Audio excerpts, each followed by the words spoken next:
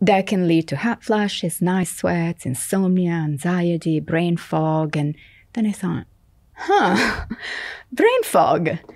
And so we went back and we asked all the women in the study to work with our OB/GYN department. Okay.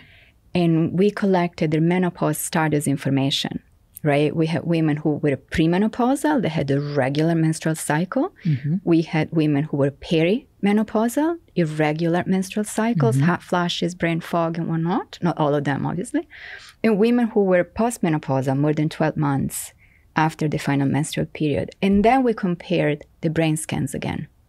And what we saw was premenopausal women and men of the same age, no differences. Women who were perimenopausal in men, red flags for Alzheimer's come right up.